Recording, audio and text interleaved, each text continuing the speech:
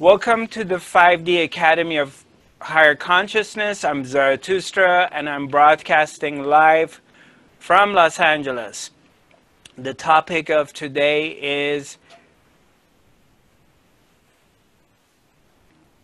I'm sorry, I forgot.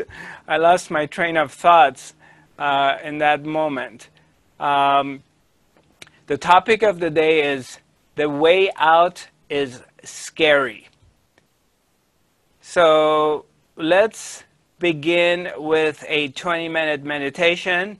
What we're going to do is just simply relax in your seats wherever you're at and turn your attention inwards and seek for the observer. Look for the one who's aware of what is going on, but take your attention off of what's happening. So you simply look inwards instead of paying your attention out in the world, including putting your attention on your thoughts or your emotions. You bring your attention inwards and you put your attention on that which is aware of everything. The seeker, the observer, the witness within yourself. There is a presence inside you that is aware of everything, and it's your own self. So you bring your attention to that one. And as you're turning your attention inwards, you go beyond your thoughts. Don't get engaged with your mind. Don't try to stop your mind. Don't pay any attention to it. Let your mind do its thing. Your mind is acting like a dog that's barking. Allow it to do whatever it does. Don't bother yourself. You can't force a dog to stop barking. But you bring your attention to the observer within yourself. And you go beyond the mind and you realize that you enter into a deep state of silence. So take a deep breath and go ahead and relax within yourself.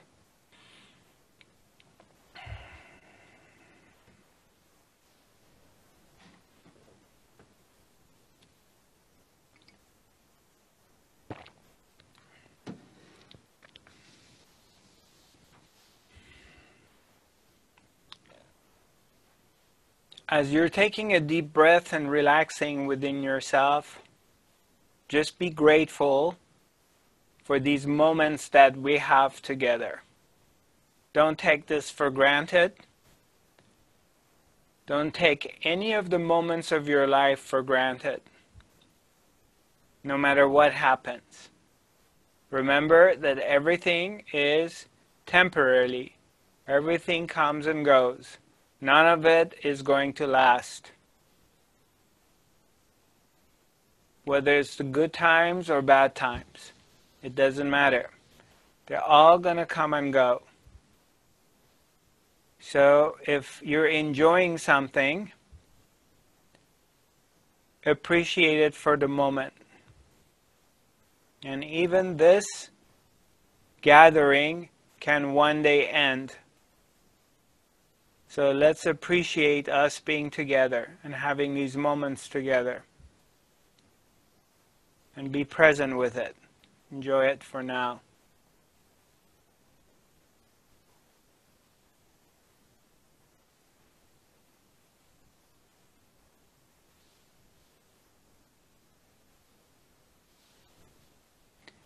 Don't postpone anything to any other time.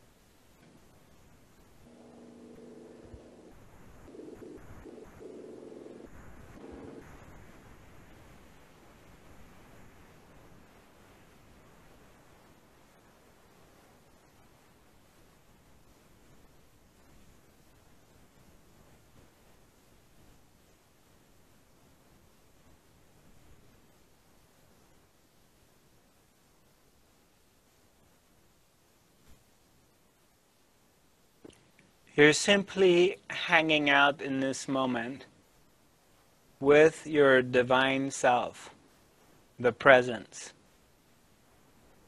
When you're quiet and you don't have an agenda, you're not trying to get anywhere.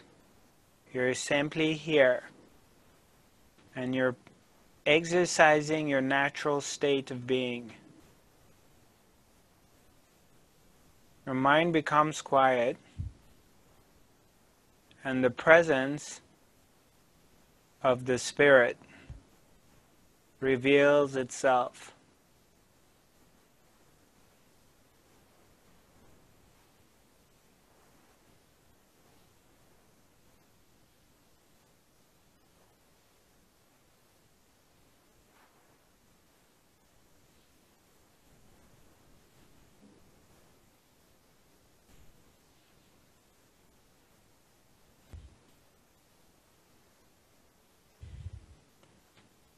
If you're patient enough and not forcing anything, you can feel that an energy field begin to develop. You can feel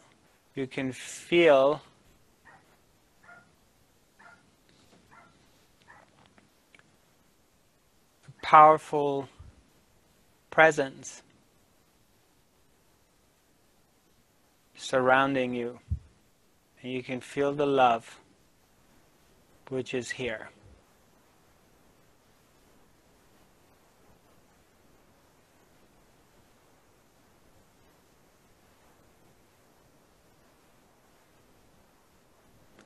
It's the love of God.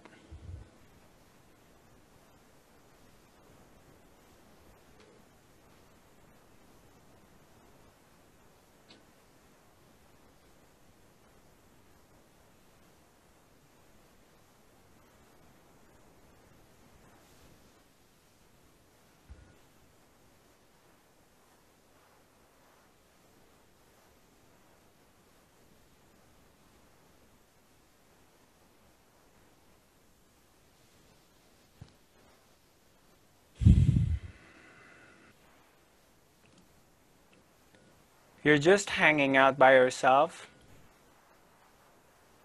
and you're not forcing anything. A forced meditation is of no value.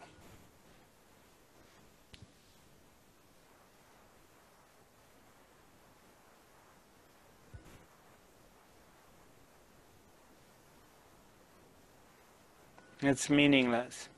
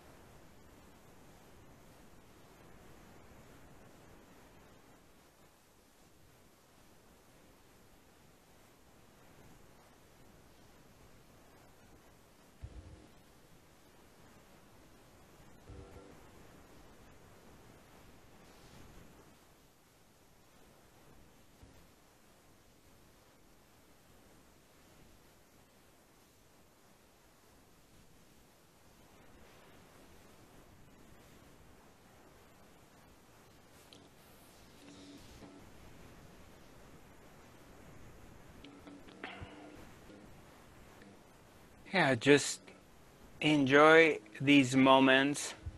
Your mind may come and say, what are you doing? When is this going to be over? I'm bored. I want something else. Just don't pay attention to your mind. And don't try to stop your thoughts. It doesn't work. Simply stay in this place that you are the observer of your thoughts, but you're not engaged with them.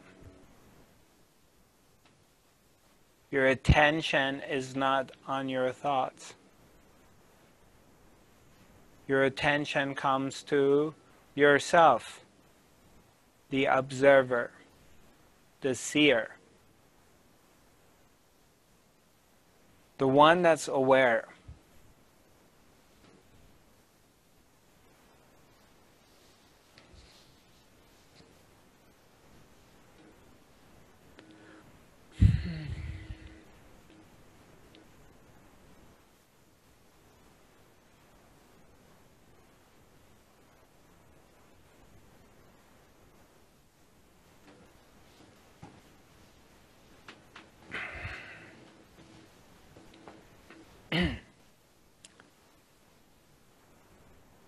And then as you're just hanging out by yourself without really forcing anything,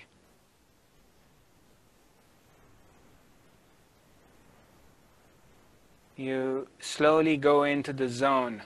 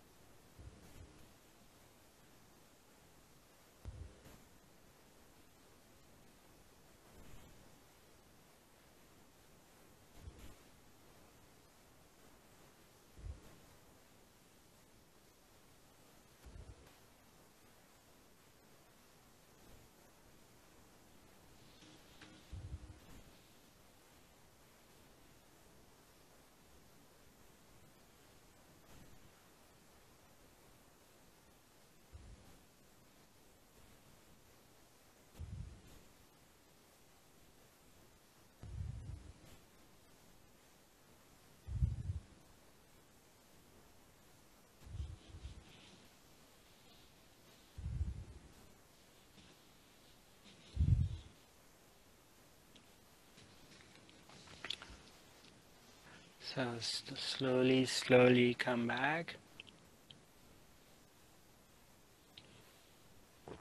Come back here.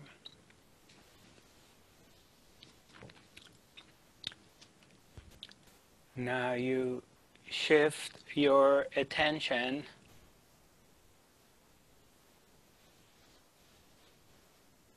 from within, you shift it to the other world. So it's a shift of attention where the attention goes. Wherever the attention goes, the energy flows. So when you shift your attention, and you take your attention inwards to the watcher, the seer, things get quiet. Now we're shifting the attention from the inner world to the other world. So when I speak of other world, it is anything outside of yourself and anything within yourself that's moving. So your mind, your thoughts are moving, emotions are moving, so they're still outside of you because you can watch them. If you can watch them, if you can be aware of something coming and going, you're not that thing. You can't be that thing. Because that thing is coming and going and you're aware of it. So that's not you. It's false identity.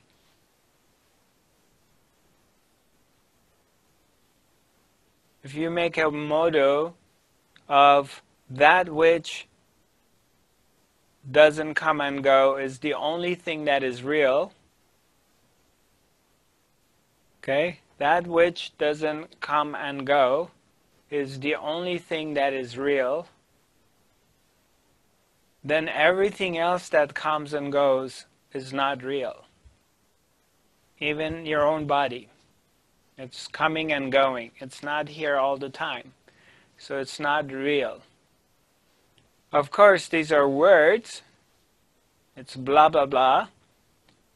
But when you start bringing your attention to that part of you which doesn't come and go, it's always here, as you practice that, you begin to realize that the rest of the stuff, they're not real. They lose their essence of being really solid. So a shift takes place.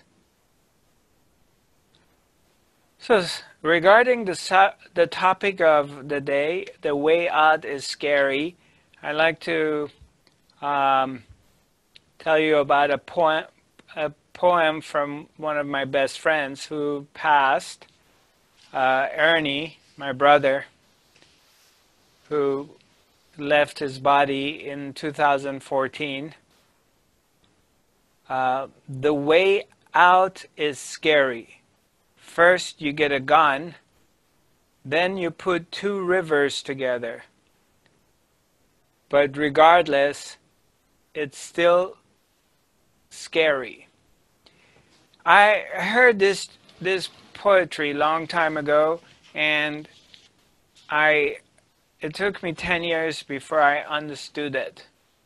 That what is the way out is scary. First you get a gun, then you put two rivers together, but regardless, it's still scary. So it took me 10 years before I understood the meaning of it. So anyway, I have in my Lightning Notes of Zarathustra, page 108, I have my own version of the way out is scary. So I want to read this to you, and then we'll get into this and I'll explain to you what I mean by the way out is scary, because this is related to all of us.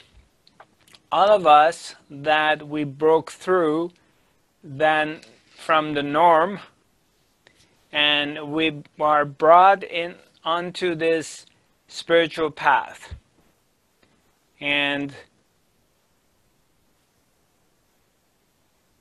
we're pulled to it very strongly.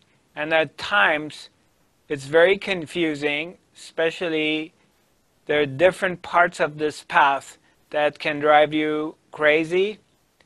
You may be walking through this tunnel, and there are moments that you think there is no end to it. You don't see the light at the end of the tunnel.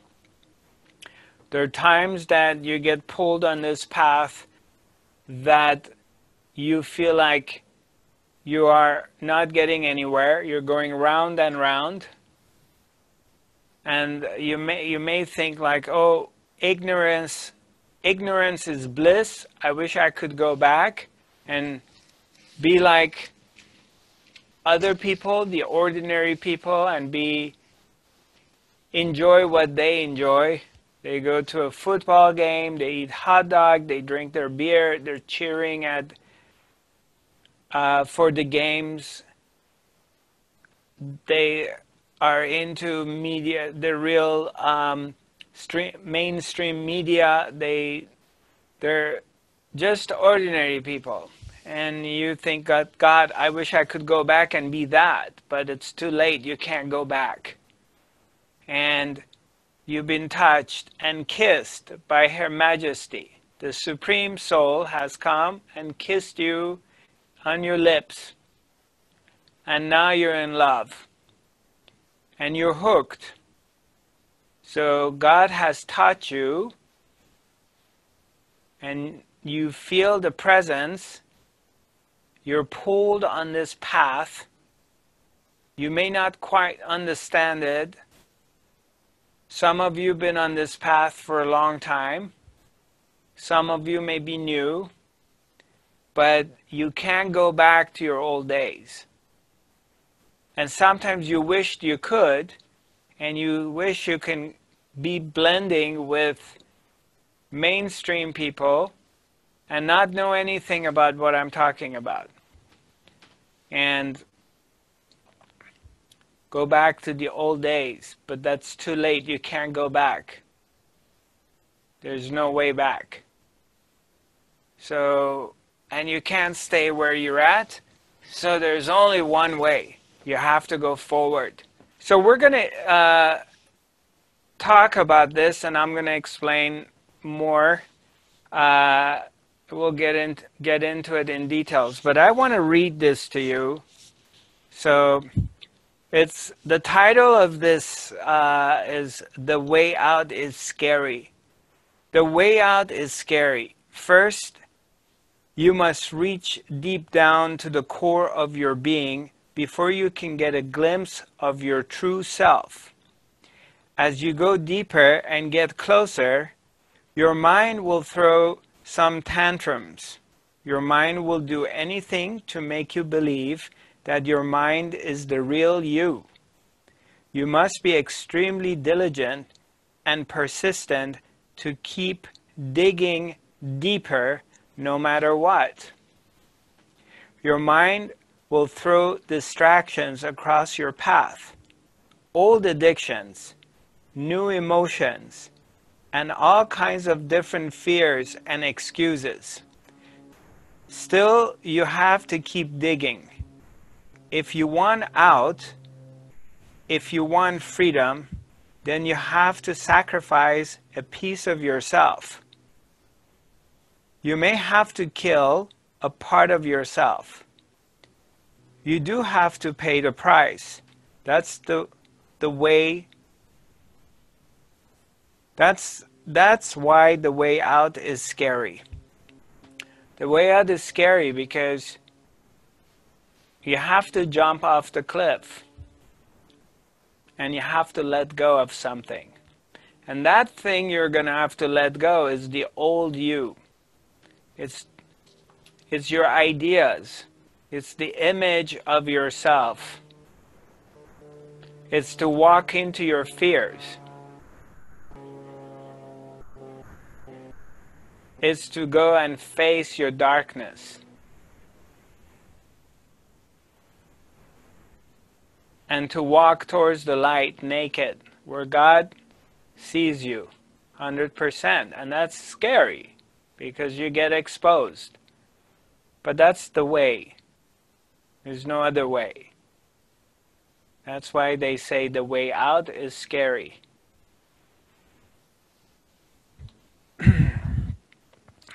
Okay, where was I?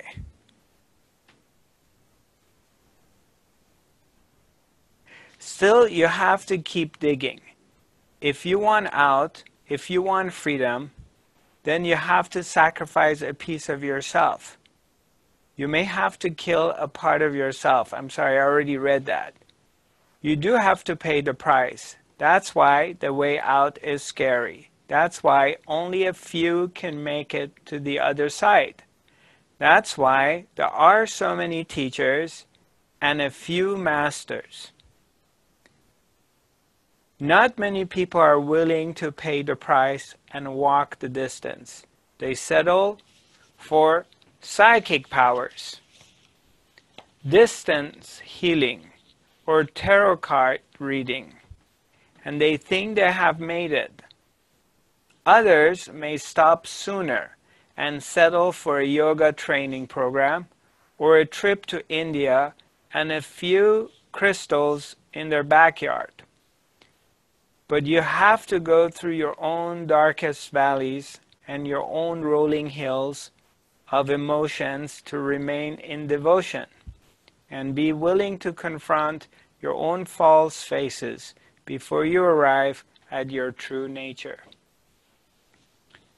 Now, if you are really sincere, if you really want freedom, and if your heart is really pure, and you really want a way out to meet the real you, the illustrious you, and the divine presence within you,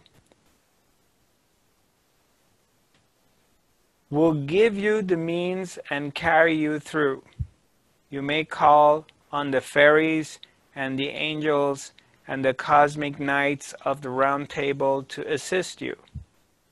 Existence will put a master onto your path to guide you beyond your mind, beyond the illusion of separation, and beyond the illusion of free will, so you can meet your true self and merge with Her Majesty, Lord God, so that you may realize and become the oneness that you already are.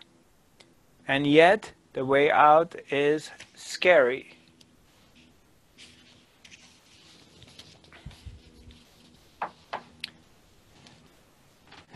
So all of us who've been on this spiritual path have been experiencing and been receiving, having glimpses, and going through this duality within yourself, that you're questioning your path, you're questioning where you're at, you're questioning your practice, which is very valid. And of course, you have to be questioning teachers and their practices to see if it's sincere and if it's genuine, and see if you resonate with them and if they're working for you or not. You always have to question it. It's very important. And check in with your own heart and see if this is right for you or not, if it resonates with you. And kind of not pay too much attention to what other people are saying, because that could be very deceiving, what other people are saying, or being blind in following someone because everybody else is following him. That doesn't mean anything. Papaji, my Sat Guru, always used to say, you don't measure the power of a master, of an enlightened being, by the number of their followers. That's not how you measure it. Sai Baba in India, he had like 1 million followers always at his ashram. But that doesn't mean anything. So Papaji had about 150 people around him.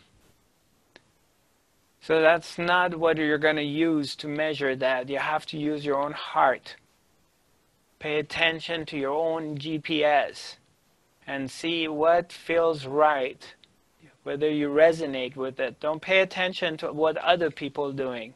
It doesn't matter what they're doing. Majority of people are blind and they're followers. And they're like sheep. They'll go where everybody else goes. That's not the way out. You have to find your own way. And you have to be like a lion. Where the lion goes, he cuts his own path. Lions don't follow anyone else's paths. They just walk their own path. And wherever they go, they create the new path. So you need to do the same thing. Follow your own heart, whatever your heart says. And you go that direction. You tune into this one because this is the one that tells you the truth. Okay? It's very important you tune in and you check in with your heart and do the right thing. What feels right for you? And not be afraid because you can make mistakes. And that's a part of the deal. You have to make mistakes. Now, the true way out is scary and it's frightening because when you're on this path and you're called home, so what happens is Her Majesty, the Supreme Being, the big kahuna, the creator of the world, that which resides in your heart. And you have to remember there is no separation between you and I and the creator of the world. Because your pulse, your heart, your breath is the breath of the Supreme Soul. Otherwise you wouldn't be alive right now.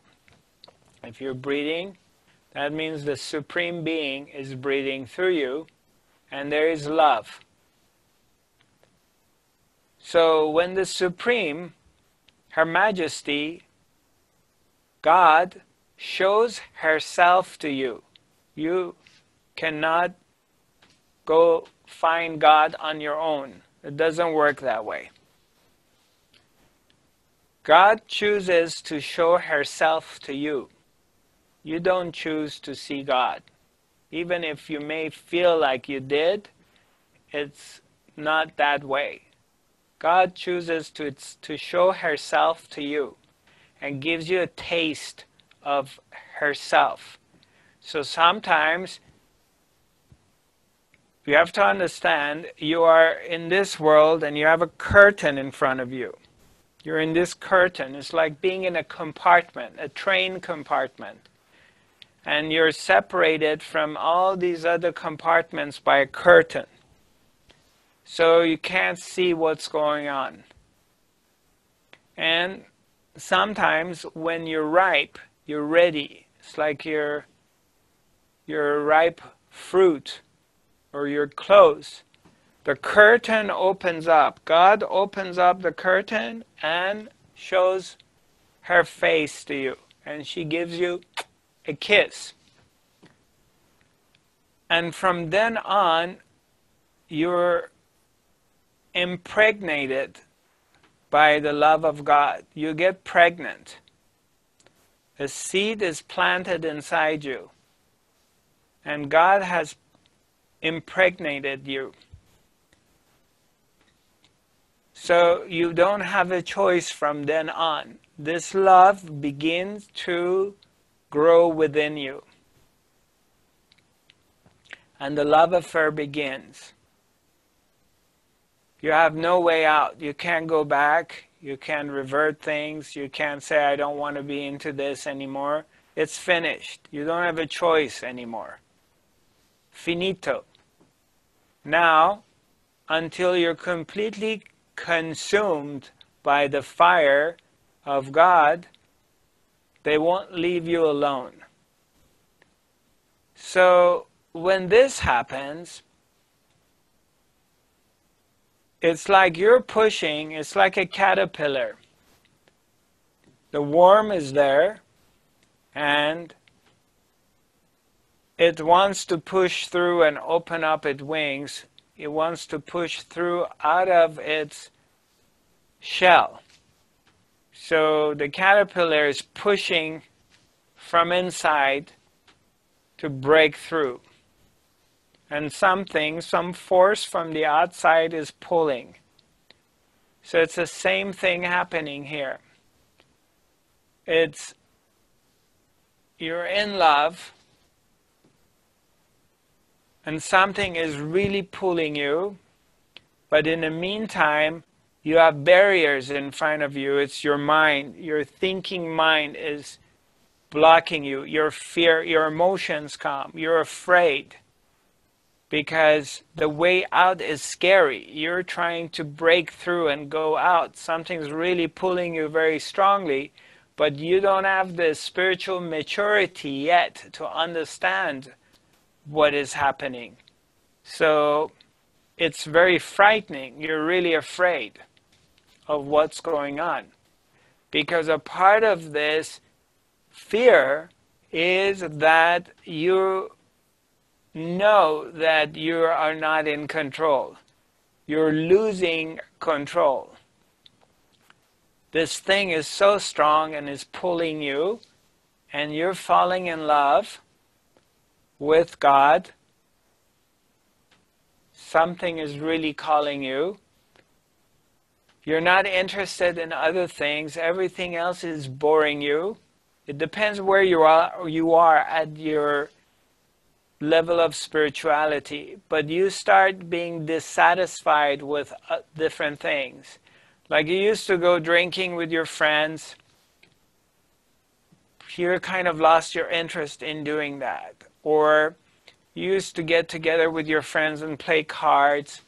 Or the worldly stuff. People sit together and talk about politics. You start losing your interest in the worldly stuff. And it could be very subtle and it could be very quick. It depends on who you are and where you're at. So sometimes it takes a lifetime. For those of you who are older and you've been on this path for a long time, so you've been brought to this place gradually, and you're cooking. And on this way, a lot of things can happen.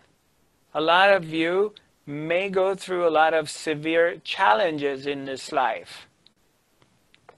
So all kinds of things can happen to you. Whether physically you go through challenges, whether you've been abused sexually in your childhood, you've been abandoned, you've been beaten up, you've been raped, you've been kicked out of your home, you had abusive parents, maybe in your earlier parts of your life. All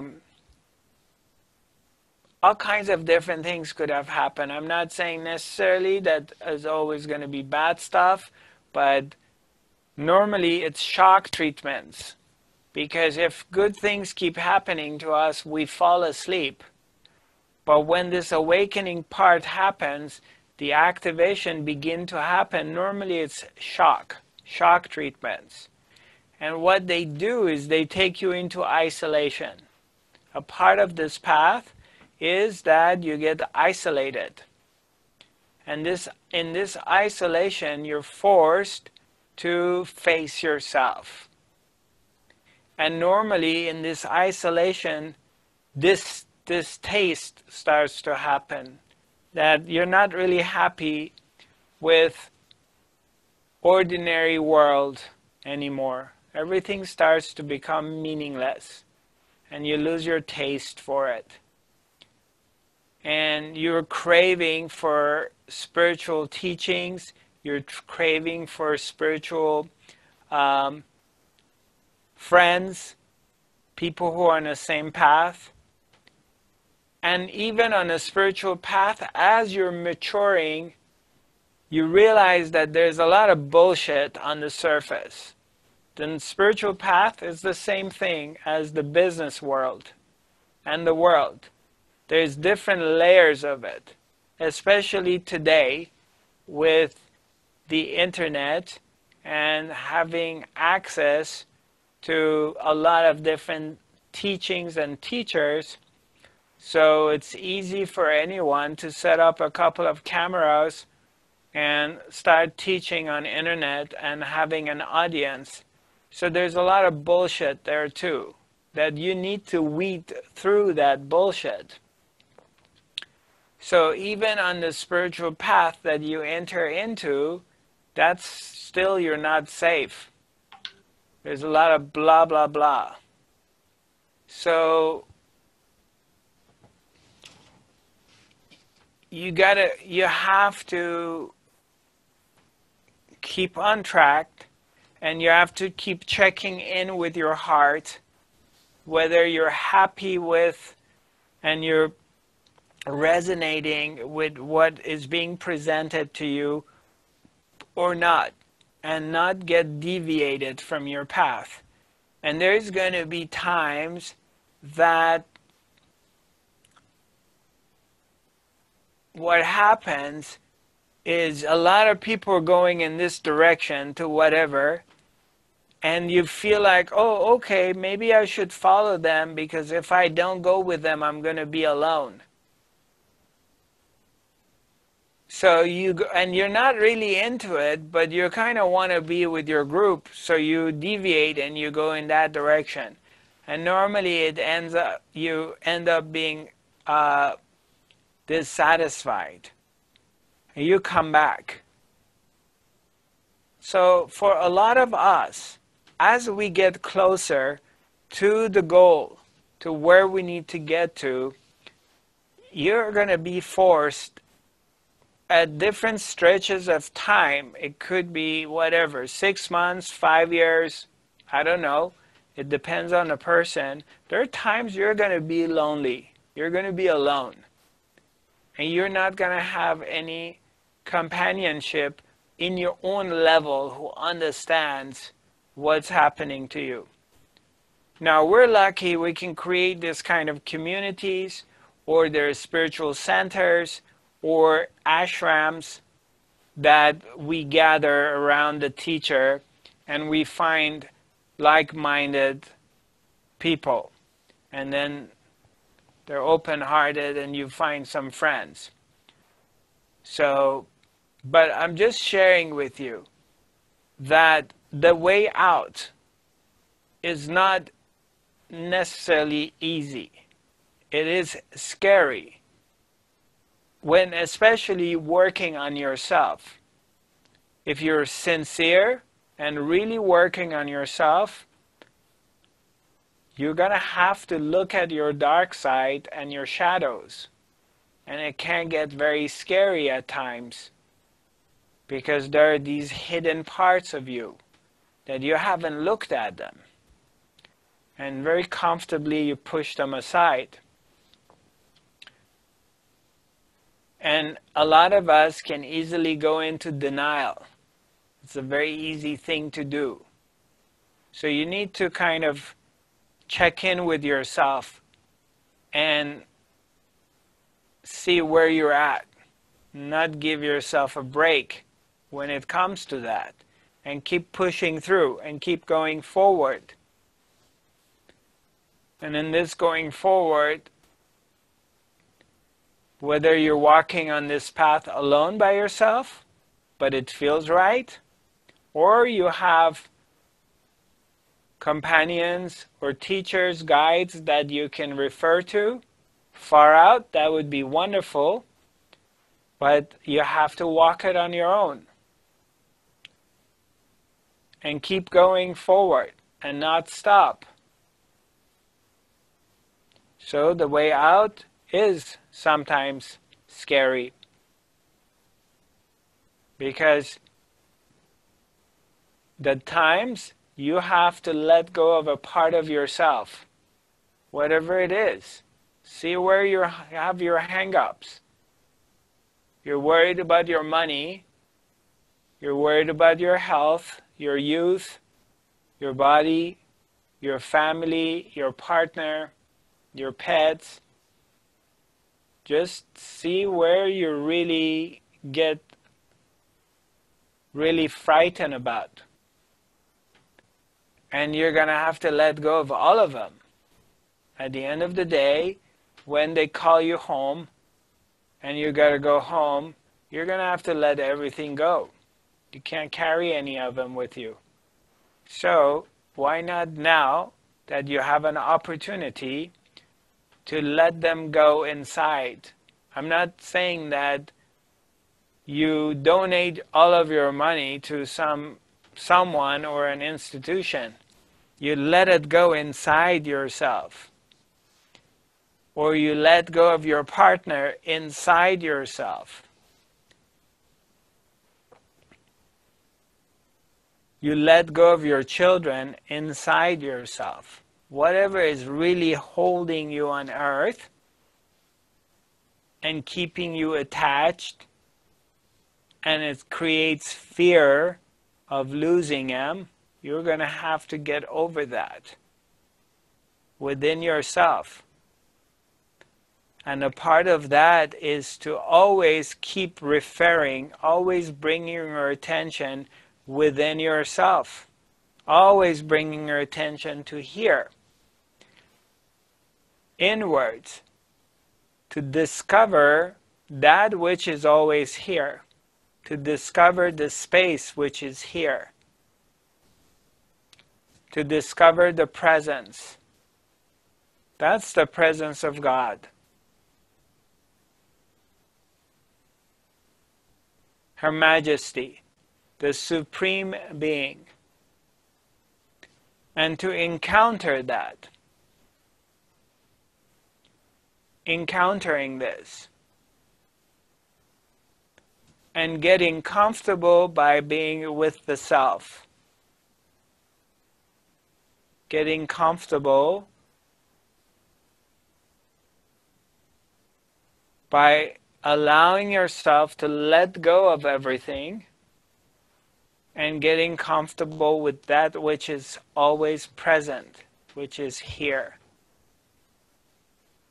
And then you begin to feed off of this, because then you start to bond in this relationship between you and your divine self. And then this is where the wealth is. This is where the love keeps coming.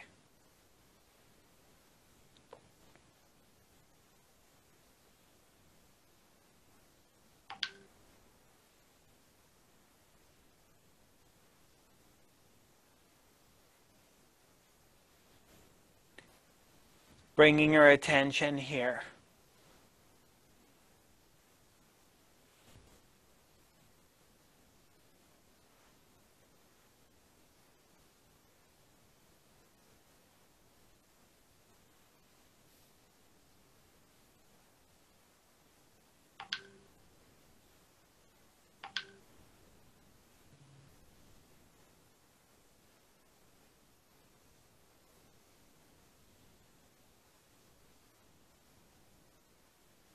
You bring your attention here.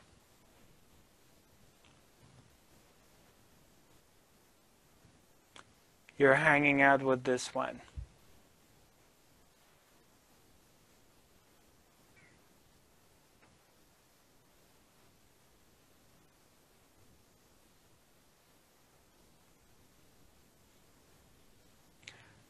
Because most of our lives haven't spent any time here. Our attention is always on the other world. We've been conditioned that love is coming from the other world, utter world. Someone has to give you love. Someone has to give you attention.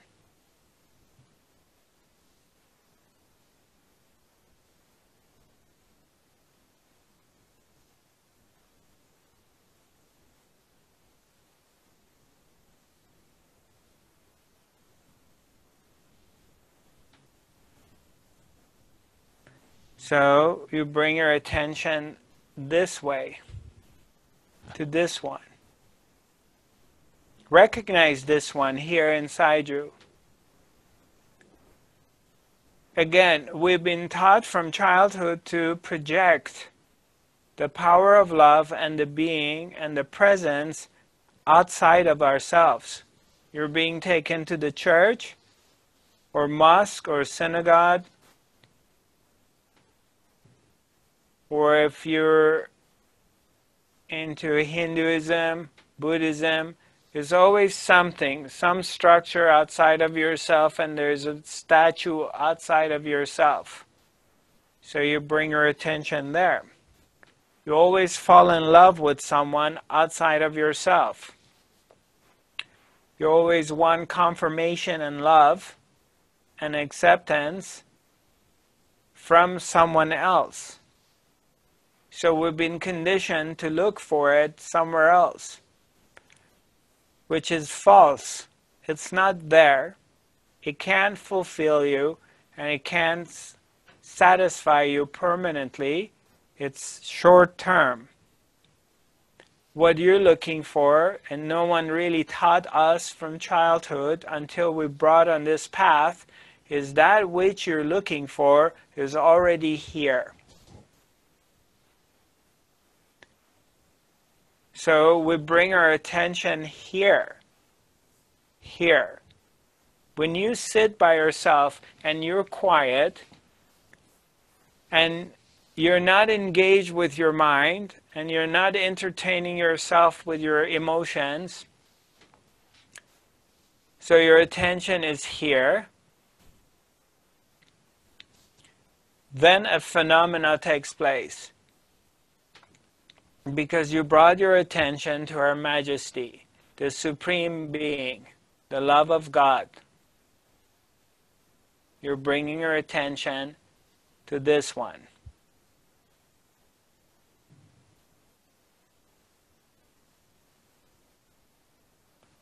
And when you bring your attention to this one, so it's kind of for the first time, you're really paying attention to the real soulmate. And the connection starts to happen. And you get blissed out. You enter into love. You start to feel the love. And it's easy for you to project it on your teacher. That's another trap. You have to be careful not to fall into this trap. People project this love that they experience when I'm doing my workshop or academy or satsang or retreat, and we go to this place of extreme love, and they're projecting it on me as if they are falling in love with me, or as if I am giving them this love. And that's another trap you can fall into with whomever you're following, whomever is your teacher, your future teacher, past teacher, I don't care. You're not falling in love with your teacher.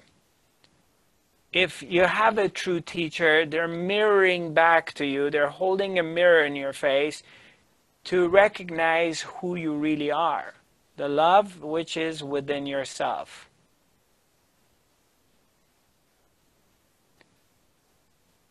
You are falling in love with the divine self. You're falling in love with the presence.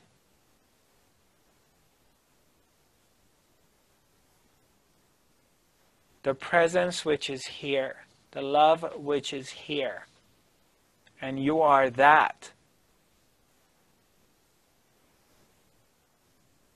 And some of you may not believe that, or may not grog. Say, okay. And that's okay. It will come.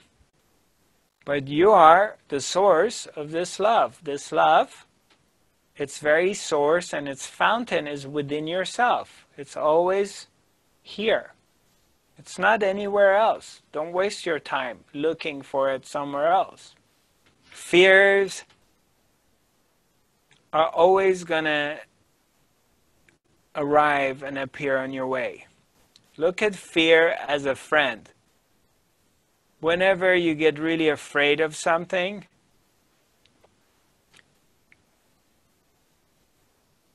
something that scares you, look at it. Kind of check it out and dive into it. There is something for you to learn from it. Hi, Tamnaz. Hi. How are you? I'm good, thank you. Yeah? So nice to see you today. I'm glad you made it. Nice to see you too. You have any questions for me today? Yeah, I was just wondering, so let's say I have a teacher that's, showing you that mirror that you fall in love with, and then all of a sudden the mirror starts to become unclear and starts to like trigger some wounds in you, and then you start to see that, you start to feel that it's no longer showing to you what made you fall in love, and so you fall out of love, and then it becomes unclear, so you have to leave in order to find yourself again, and then since you don't have that mirror anymore, then you lose yourself. Can you explain Okay. Okay, so what is the question? You got me a little bit lost. that? um, this is like the only way I can describe it.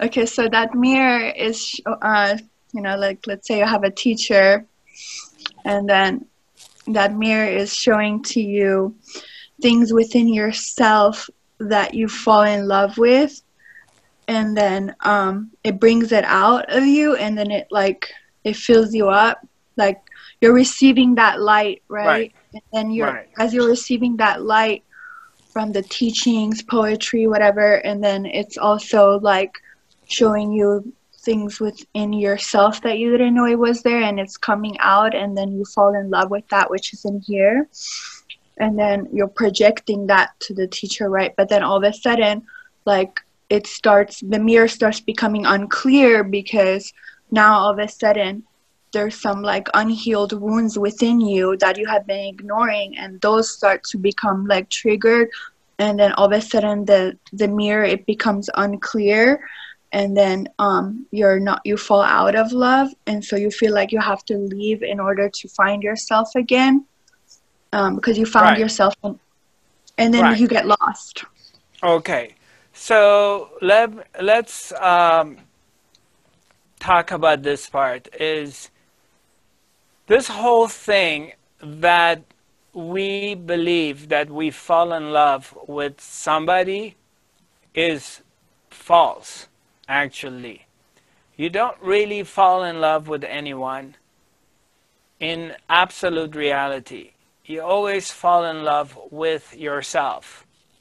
What the other person does, and we're all doing it on a daily basis for each other, is when you start to have these feelings. I mean, I'm not saying that human attraction doesn't exist, so don't take me wrong, and I'm going to get into that too. But in absolute reality, you always fall in love with yourself. So the other person is just a mirror. You're looking at yourself. When you meet someone, let's say you meet this beautiful man, boy, whatever, and your heart's beating really fast and you're really feeling drawn towards them, whatever. I'm just using this as an example, okay? So it may not be your situation, I don't know, but I'm just using it as a simple example. And traditionally we're conditioned to believe that we're falling in love with the meat, with this person, this body, this face or persona. But they're mirroring us, and they're pulling a trigger within ourselves. And that trigger, when it's being pulled, we begin to feel the presence of the being within ourselves to be revealed, and we fall in love with the divine self. But since we're conditioned to project it outside of ourselves, we think we fell in love with someone else. And then when that person leaves you, then we crash. We go through a heartbreak because we then think we fell out of love. and we lost love. But in reality, as you become more mature spirituality and you've become self-aware, you recognize and you get more established into the self. You begin to see that you really recognize the presence of love within yourself, and the other person pulled the trigger for you. Now that's one part. The other part is, yes, human attraction is very natural. It's a natural phenomena that happens. So we are packed animals and we like to have company. So there's nothing wrong with that either. But it's very, very important, which we're going to be talking about this at the coming workshop this coming week. And that's one part of our workshop that I'm going to make this more clear and talk about it more, about this deep conditioning, this belief system. It's an imprint that love is coming from the outside. It's an object, which is not true. So the more you recognize the presence within yourself, the more you recognize that love is here and it's coming from your own self. You're the fountain, you're the source of this love. The more you recognize that within yourself, the less you're projecting it outside of yourself. And that starts to help you become free. Freedom from bondage. Waking up to this illusion that it's not real. And it doesn't serve us. All it does, it brings suffering. It makes you suffer. Because you're in this dream illusion thing that which you're looking for is somewhere else. And you're always chasing to get it. And sometimes you get to it, and as you want to hang on to it, but the more you kind of try to hang on to it, the more it starts to evaporate and disappears. So it always turns to disappointments at the end.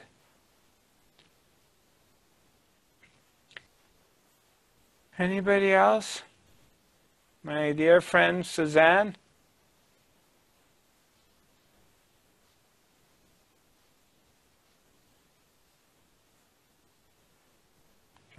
Okay. Hi, Suzanne. Do you have a question for me? No. Good.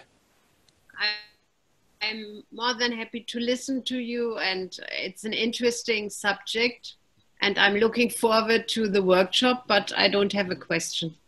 Okay. Good. Excuse me, one moment. I'm trying to get my Instagram going again. So, all right. Good. All right, we're live here too.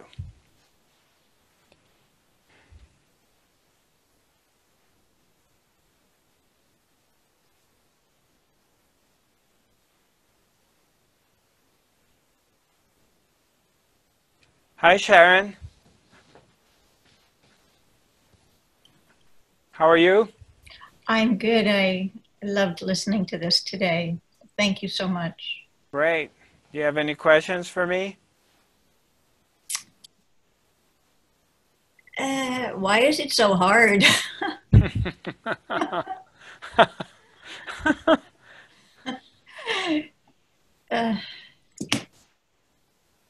It's hard because there's resistance.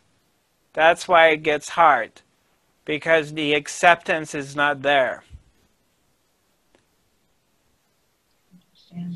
Surrender is not there. The more you surrender to it and you accept it, the less there is resistance. So that's why it gets hard, because of our expectations, ideas of how things should be, rather than surrendering totally to what is. Acceptance of what is. Whatever that is. That you become, you surrender to it completely. And you accept it for the way it is. Then you see the shift happens. All of a sudden, what seemed like to be impossible and difficult, it becomes very easy. So you need to look in there within yourself to see that. But Sharon, a lot of it has to do with spiritual conditioning too. Especially for those of us who've been on this path for a long time. You're going to have to let go of your ideas, whatever that is. Just get rid of whatever belief system that you have. Know that that is creating suffering. Get rid of them and start fresh. Walk into this thing as if you don't know anything. Whatever that is. Shamanism, crystals, healing, whatever that is. Get rid of all of them. Be naked and innocent and don't know anything. Just sit at the presence of Her Majesty, the Supreme Being, completely naked. Come to this work every day and say, I don't know anything.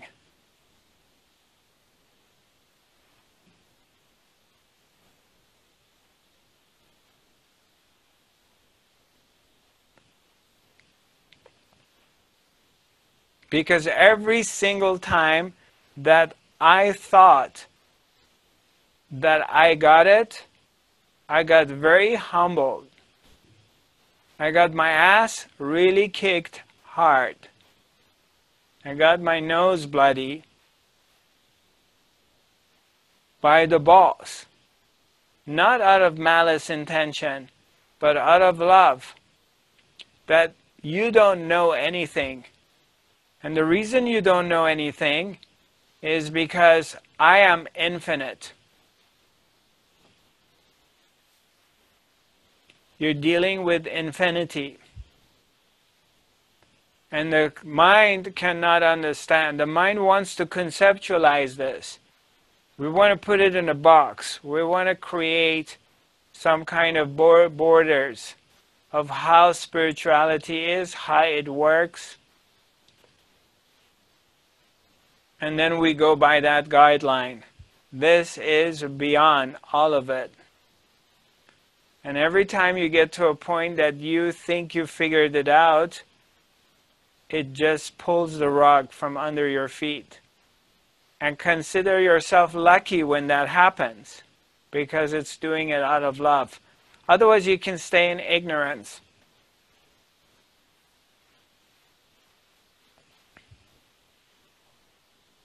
Hi, Leslie. Hi. I was writing to you. You wanted to say something? I do. I think I must finally say something because it's a glitch in the resonance of my experience with you that just adds an unnecessary challenge for me because I'm in my own experience with that which is the infinite, the divine presence of that which is beloved within us. And I experience it in every way that you describe it and have been encompassed. And then back in my own dark nights, and I have been on this path for a long time. I don't assume I know, because truthfully, the more you know, the more you realize you don't. But I really have difficulty every time you say Her Majesty, because it suddenly throws my mind back into, back into duality. And it feels to me much more beyond that and no more neutral than that. And it feels like you're projecting something onto that which is beyond being either he or she. So I really have trouble with that. Okay. I mean, it's not mine to ask you, can you just mute that a little bit? Just that one little kind of gender association with that which is beyond gender? Because it feels like it's coming can I from... do what? Can I do what? I didn't hear It's that very part. invasive of me to even ask this, but I was just wondering. I wished inside you would sort of mute that gender association. Uh-huh. Everything else you say, I'm like Right. drawn in. And then as soon as you put that, I'm like sort of thrown back out. And Okay. it's such an interruption for me. And I just needed to Right. finally express it because Right. I am Right. very much appreciative of everything that you are and share. Yeah, great. Well, thank you for sharing with me your honest opinion, observation, or what comes up for you. So let's take a look at this. So I say Her Majesty, and that pulls a trigger for you, and it turns you off. Yep. So let's take a look at it. What is it? What are you associating it with? Where does your mind take you to? It's not even, well, let me see. Well, partly because my own experience of that which you are referencing, and I have my own experience of it very intimately for a long period of time, doesn't feel like it's got a her on it. So when you do that, it just throws me away. It throws me back into dualism about it, and it kind of throws me into sort of like this Indian association with, you know, the feminine principle, and, you know, and all of that. So, and to me, that which I experience as the infinite, Okay. more neutral and beyond that, and yet it encompasses all of that. But that association feels in a different level of where I'm drawn to go. Okay. So it kind Right. of sort of is like a one of those road bumps. I'm Right. like, I'm moving along, and all of a sudden it's like, oh my God, you know, Right. it feels like duality, like some kind of personal, intimate, associative, and it feels like a projection, quite honestly. Uh-huh. Right. Doesn't feel like, so it's okay, it's all right, but I had to just say it. I would have said it privately, actually. I was thinking of erasing everything. I was just sort of bringing it up. Yeah. I didn't want to create any disturbance, but maybe I'm not the only one who has that. Yeah, you may not be the only one. I get it. I understand. I've had a lot of people ask me that in the past. Why are you calling her she? So why aren't you calling it he or whatever? Okay, so this is a good subject. Let's talk about it, okay? Thank you. So A is that anytime you are talking and you have to, we're in third dimension, obviously. And the third dimension is the dimension of dualities. So anything you say, the opposite is also equally true. So if you say day, then there's night. You say white, there's black. You say man, there's woman. So everything has its own opposite. When you're speaking, the moment you express something, the opposite of it is equally true.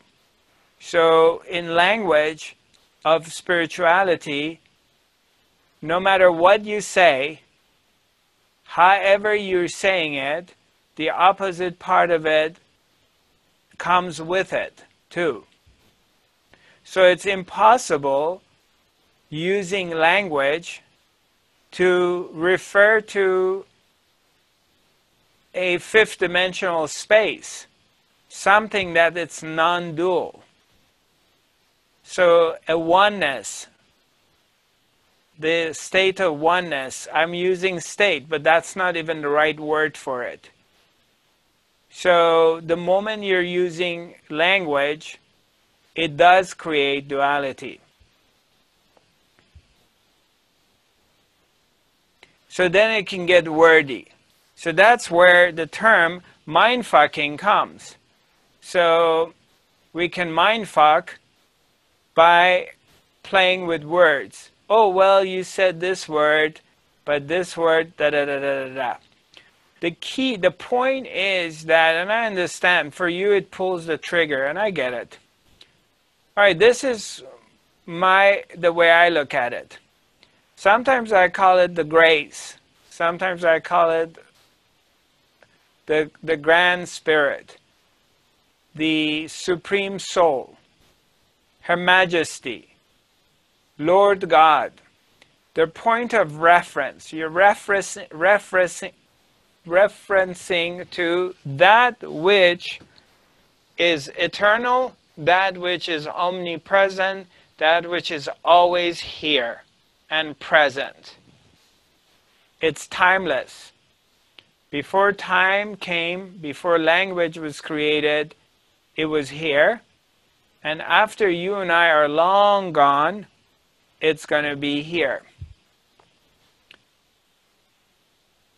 When I refer to that, I use different words, because different words for different people pulls the trigger. Some people resonate with God. Personally, I like God, the word God. That's my number one preference when I use the word. But these days, a lot of people, they get triggered by that word because they're referring to God as this dude that he's got long hair, beard, he's got a stick in his hand, and as soon as you say the word sex, he's going to beat you up with it because that's dirty. So that's kind of like a biblical character, or it's coming from religion that associates things with guilt and shame, especially sexuality.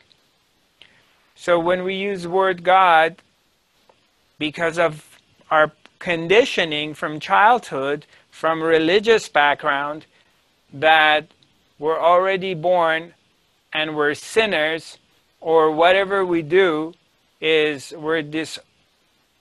which is related to anything sexual, and then we should be ashamed and we should go to hell or whatever. So our mind goes to this thing of good and bad and blah, blah, blah. But somehow I like the word God, because when I say God, for me, I'm not associating with that dude up there who's here to punish me.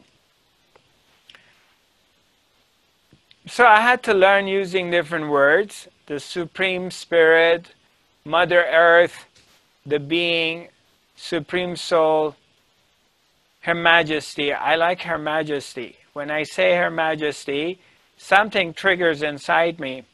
I feel a power. Now, if I'm to give God a gender, I would make God a woman, not a man. The reason for that, in this planet Earth, life comes for human beings is coming from women. Women give birth. So, our source of creation of human beings is coming from a female entity. So that's why I refer to her as Her Majesty, the Supreme. So I give her the gender female rather than a male. But again, I understand it may trigger something inside you, which is cool, you know? Different things trigger different things in different people. I get it.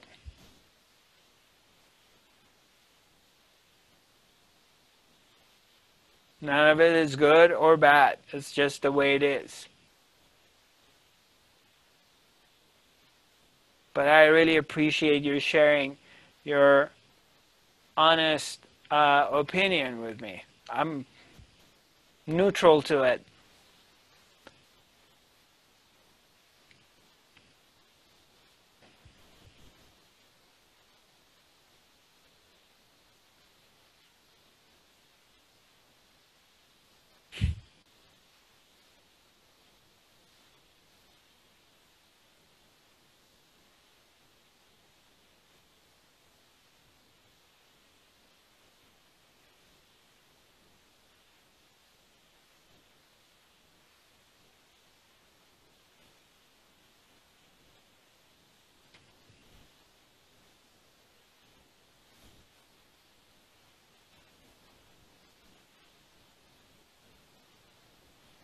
Hi, Ali.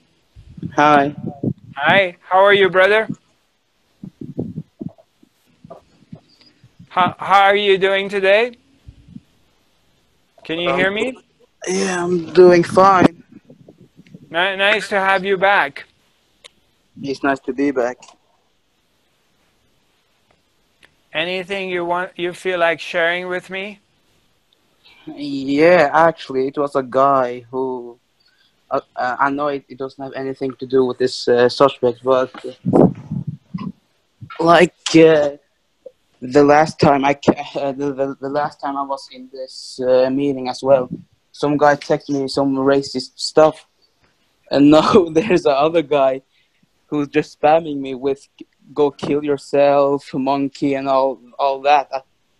And Right, it was so frustrating. Like I tried to ignore him. right. So yeah, and Uh, I felt peace when I came to these meetings, but now I just just because of that, like he judged me because how I look. I didn't want my camera on. Like if you can understand what I'm right. talking. I do. My suggestion is, number one, I'm sorry this has happened, and there's no excuse for this. You have to understand that there's the low vibration beings that they're very immature in their spiritual understanding, that they're really creating separation to color or religion or whatever. And that's where they're at. So Yeah, I have compassion for them, for the way they are. And of course, they have long ways to go to awaken. And what I would do when things like this happen, I turn the poison to medicine. So it gives me an opportunity, because I also have a lot of lovers and haters. So, and that kind of comes with the job. When you sign up with this, and you put yourself out uh, in front of the public, some people are going to love you and some people are going to hate you. And I get all kinds of different messages. So what I've learned is that I use this, I turn the poison into medicine. Every time someone insults me, or they express their anger or hate or whatever, I simply look at it, I read it or whatever, and I use that as an opportunity to stay still and not react to it. I remain passive. Let them say whatever they want to say. So when you play, have you ever played ping pong? yeah, Okay. So you can't play ping pong by yourself. You need another person on the other side, right? yeah. That's true. So let's say you and I are playing ping pong, and you hit the ball towards me, okay? And Okay. I don't hit it back. What happens? Well, I guess I win. I get a Yeah, point. there is no game. So if I don't hit it back, there is no game. So you hit the ball towards me, and then everything stops. Yeah, So when somebody dumps or projecting their stuff, their fear, their worries, their anger, their sorrow, this is what it is. yeah, They're projecting it on me. If I don't respond and I'm just passive to it, it just goes through. There's no there is no story, because I'm not reacting to it. yeah. So, so But you, go like ahead. Go but like ahead. in the past, and I know what you're pointing at, and I pretty much understand what you're saying. But in the past, like I have been dealing with this almost a lot in my life, and I just seem like cursed, you know. Like every time I go to a place, they're always some kind of person. Okay, of course they have their own opinion, but like like even here, like I try to ignore that guy. I don't know if he's a guy, but he's just spamming, and I try to ignore him, but I feel like it's touching me, you know. And I feel like everywhere I go, there's always this fucking person who who are just judgeful. Right. Yeah, I understand. And this may even go on longer, but again, what my suggestion is to take it as an opportunity to practice staying still. To every time this happens, instead of thinking that it's somebody else is doing that, someone mean, someone hateful is doing this to you, think of it that it's coming from your Sat Guru. Is your guru is testing you. Can you practice staying still? Yeah. And no matter what they're telling you, you're just not reacting. So Yeah. use the opportunity, use the poison and turn it into medicine. Yeah, I will try. Thank you. Yeah, that's my suggestion, and try that for a couple of weeks and see what happens. Let me know about it. Yeah, Just okay. your mind, your emotions want to react to it, but hold on to your horse and just stay still. Remind yourself that, okay, I promised Zarathustra that when this happens, I'm going to bring my attention inwards, and I'm going to use this as a reminder to me to be still and silent and love myself.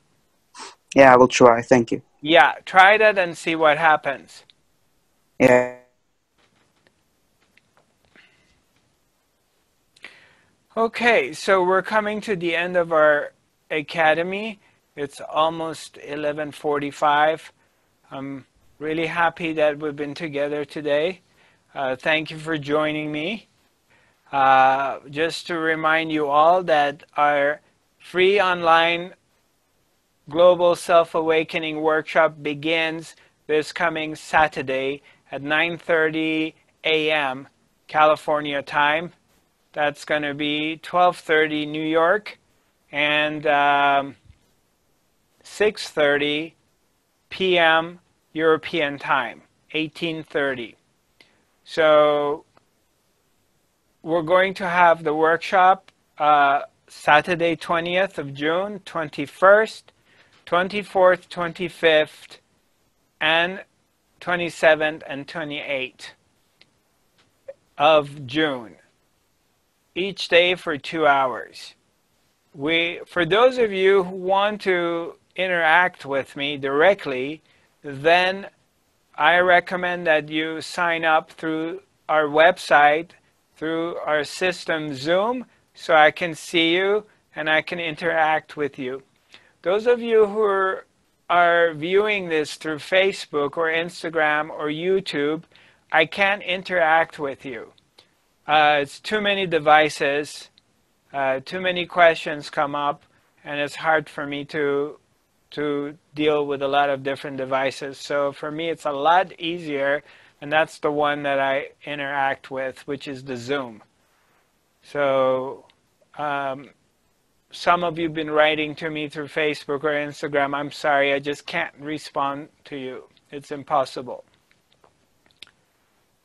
All right, there's another question here. I can feel fear when I came into contact with my greatness. Do you have any tips on what I can do to get over it? Yeah. Thanks, Cecile. Let me, if you want to bring your question to me on Saturday at the workshop, and I answer your question because we're running out of time. Next Wednesday, we will not having the academy because we're going to have the workshop.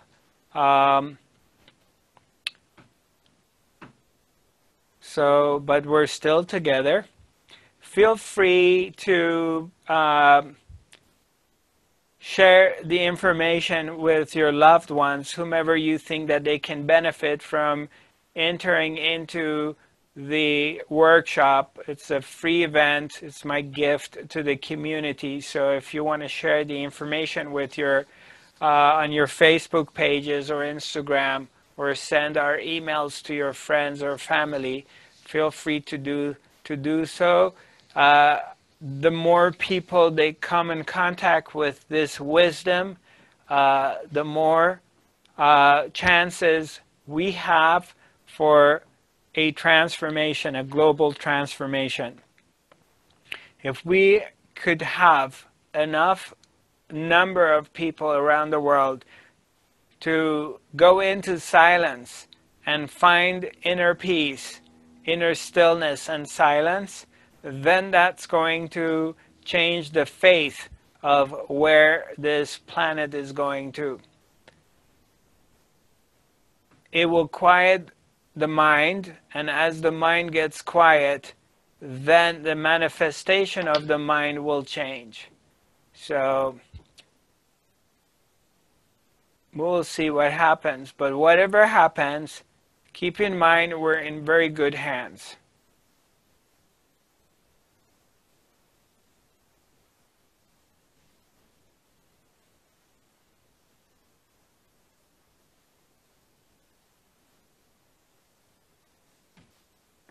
We're all in very good hands. This whole thing, everything that is happening right now, is a big part of our awakening. And we've been waiting for this for a long time. It's forcing us to go inwards. It's forcing us to look within and to discover the true treasure that's within us, the true gem, the presence, the love of God, the power that is here. A recognition of our true self.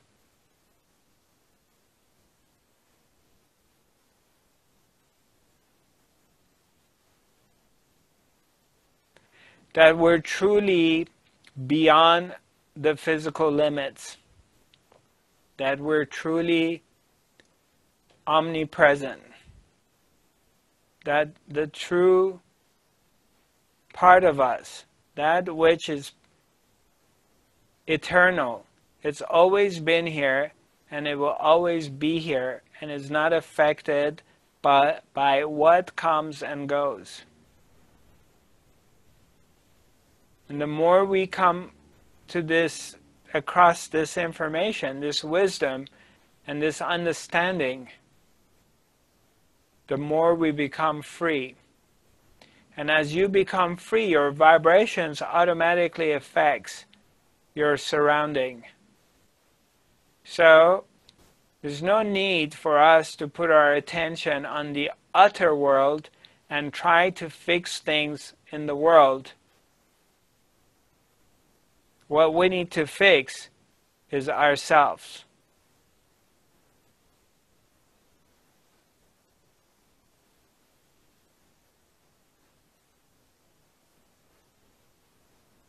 What we need to fix and recognize is the true source of love is here, and we are that.